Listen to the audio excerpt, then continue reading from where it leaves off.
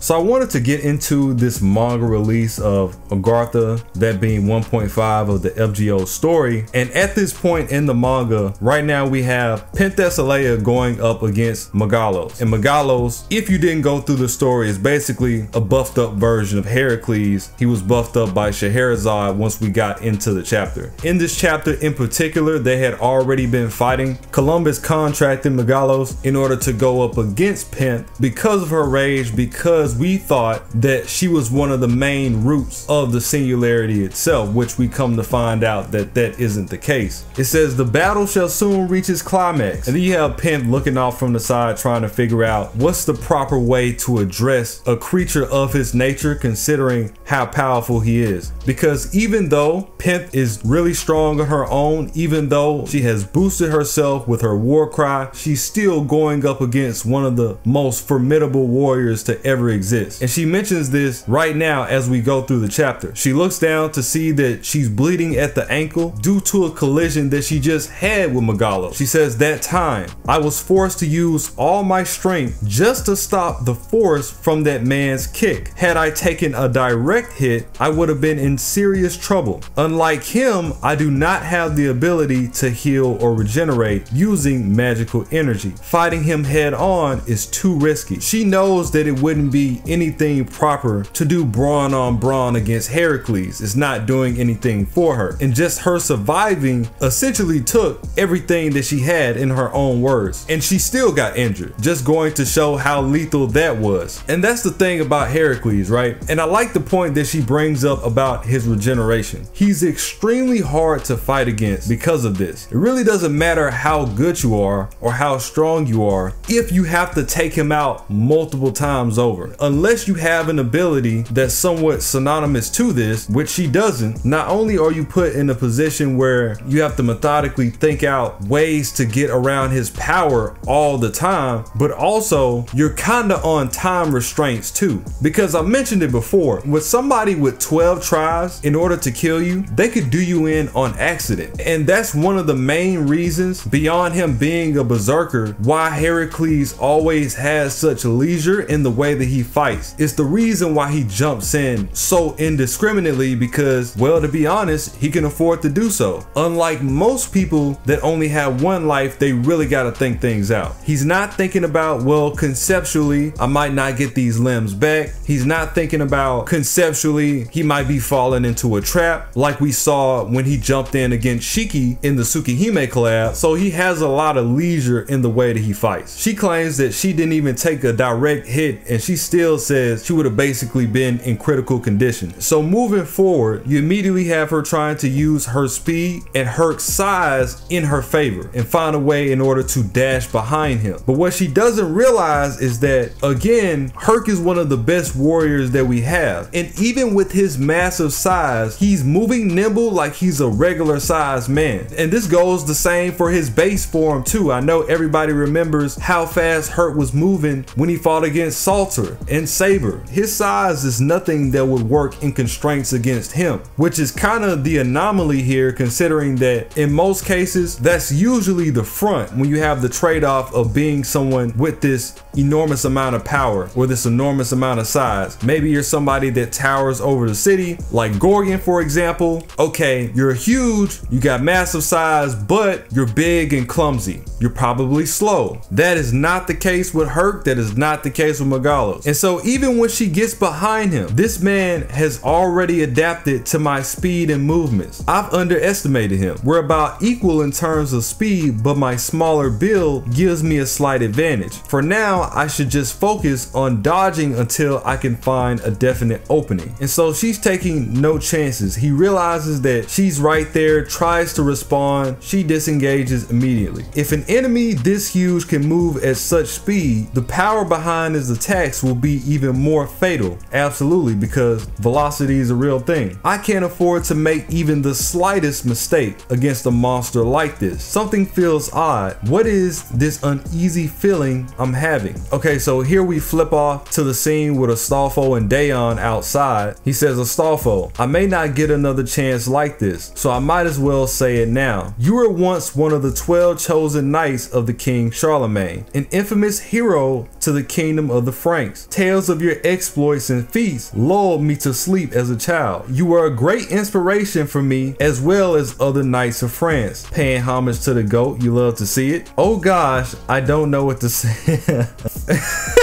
Facing down an army of hundreds as I stand by your side truly feels as though I have become part of one of those tales myself. You have my most sincerest gratitude. And I just want to take the time to appreciate all of the paladins in one place. I really wish we got more stories of that because they would be great to see, just like the round. You got Charlemagne, Bradamante, the Hippogriff, and even Roland. We still need the other members, but as it stands, we do have enough for there to be some type of adventure for them to go on to explore their group, even if it's just a little bit. Since I've lived such a different life than you, perhaps I may not be cut out to bear the title of hero like you do. That's okay. There are all sorts of servants in Chaldea, heroes or not. Very true. Some are good while others are not, but everyone has the right to be themselves. And that's another thing, right? I often see people bring up the concept of heroic spirit and they ask, why exactly is this person being summoned when in tale they weren't exactly heroic to begin with, right? I mean, some people are definitively just antagonistic by nature. And for one, you know, just given the background in the nature of the way that the Grail War works in the main timelines, the first thing to jump to would be the Grail was tainted. And so with this tainting in place, you had an open window for irregular spirits like Medusa, for example, who normally wouldn't fit the mold. But you come here and it's a completely different story. It's Grand Order. The basis for the Grail isn't the same as it was in Stay Night. And so one of the main angles at this point is just everybody has their own definition for a hero. We talked about that before. What might be a hero for you might not be a hero for somebody else, and vice versa. So nobody can really say that they're definitively right or wrong. They can think it, they can act on it, they can feel really strong about it, they can rally millions of people to support them in their argument. But that's exactly what that is. It's all about how many people can you get on your side? How many people can you convince? Because I'm gonna tell you, there's many people in history that have not been right and they still get away with it. So it would never be something so simple to say that a heroic spirit could only be one thing. Even in the acts of tales where you have an entity that may be evil, and I was just having this conversation with my pops, there are all sorts of parables at play. So the evil itself might be showing you more so the evil of the person that you think is innocent. You just got to read more into it. Imagine if all the other heroic spirits were like me. Master would probably be having a hard time. Oh yeah, this is hilarious. And you have different examples of Astolfo just driving Ritsuka mad. And you even have Daon over here just shuddering at the thought.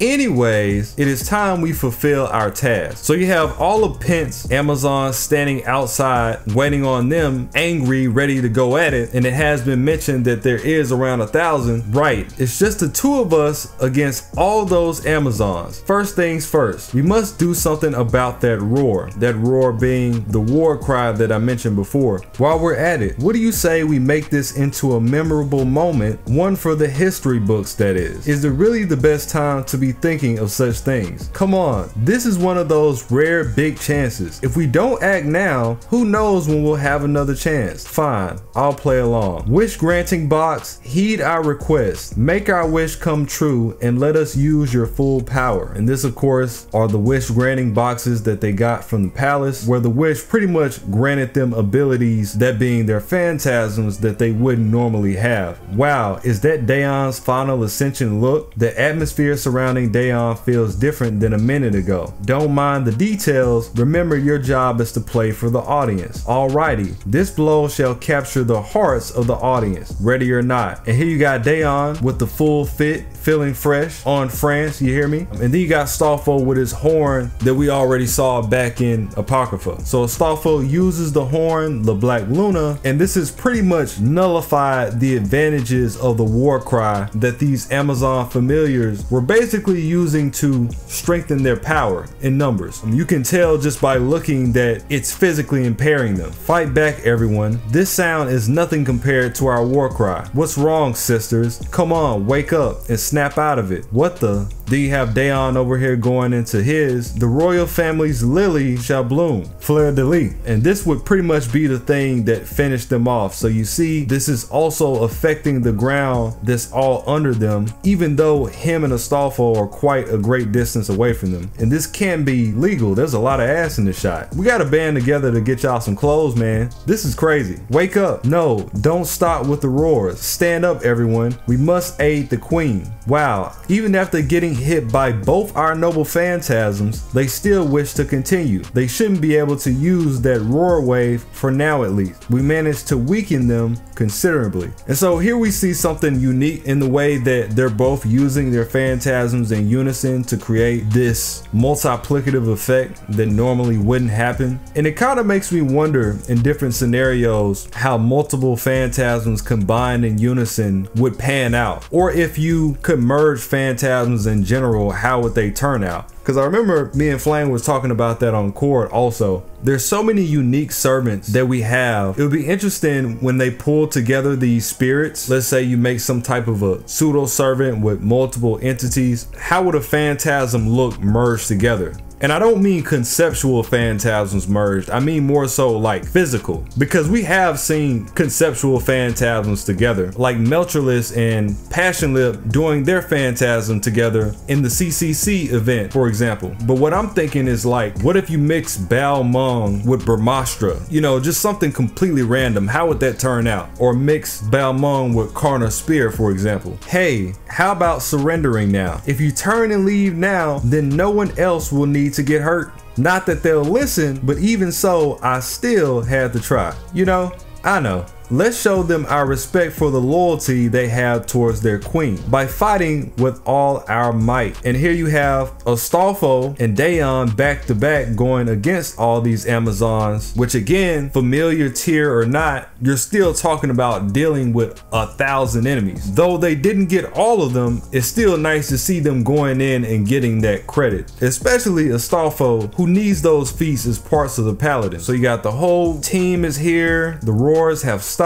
It would seem those two have pulled it off. Scheherazade looking like a baddie. Hold on. Look at Pent. She has started to slow down. It won't be long until Megalos completely overwhelms her. She sure doesn't know when to give up, does she? Kind of funny coming from you. I'm sure she must have noticed the sudden drop in her strength and stamina. Not yet. I can still fight even without the support from my Amazon sisters. And so this is to confirm that partial neutralization of the buff that she was getting. You're still standing. You're still standing. I will not fall so long as you're still standing. Hear me, Father, the god of war Ares. Unleash noble phantasm. She's going all out. I'm loving these shots and its art. And by the way, if you haven't seen any of the FGO mangas, you're missing out, man, because they're really cooking. And pretty much all of them, they all show different aspects and avenues that weren't really shown in the game. And I don't mean just because we get depictions alongside it. I mean like certain internal monologue or certain perspectives that we normally wouldn't have because characters are now allowed to have that primary focus. Like Ritsuka, for example, he gets a lot more explored in the manga, which is something I see a lot of people point out often. It's like night and day between what we get in the game. So she does her phantasm. Even Columbus is shocked at how fast she's moving. She had an ace like this up her sleeve. She does the shimmy. She gets around him again. Megalos behind you, and in this moment what we see is what has been explained back in the chapter, that she finally started to realize that Megalos wasn't Achilles, because up until this point in time her madness had convinced her otherwise. And this kind of impaired her because that goes into, you know, her losing her life and the way that she went down in her real myth. So it was almost like she saw a ghost. And then of course you see Megalos landing the definitive hit on Pent, and that's the end of the chapter. The queen falls. It's interesting to see how writers rationalize the behaviors and the paths that a character decides to take based on the actions that they try. Here you see two berserkers going head to head, both of them being buff. Of course Megalos had one that was way greater, but you can't ignore the fact that we are at El Dorado. They did come to Pent's domain. She kind of does have home court advantage here, so things are a lot more level, and you can even go as far to say they're more favorable to her side. In this case, we see that she still had something left in her, enough to do a phantasm that may have possibly done some significant damage, but you also have the mental barrier of her background conveniently coming into the fray, which is often, right? I could do this and then all of a sudden I'm just not gonna do that because my mental. But right here, I kind of actually like it. If you looked into the story between Penta and Achilles, it was a very impactful interaction no matter how you cut it, from both sides, I would say. So I can't act like something like this wouldn't affect her, especially when you consider people like her sister Hippolyta feeling the exact same way about Heracles and hawking him down in Strange Fate. It's kind of the same dynamic. In the end, these spirits are still people regardless. There's so many angles to it. You know, there's a lot to say about recreating the scene of a Greek putting down the Amazonian just like she got put down by Achilles in her myth. There's also something to say about, you know, the way that she was going in the chapters prior even harder than she's going now, but still this pales in comparison to somebody of the stature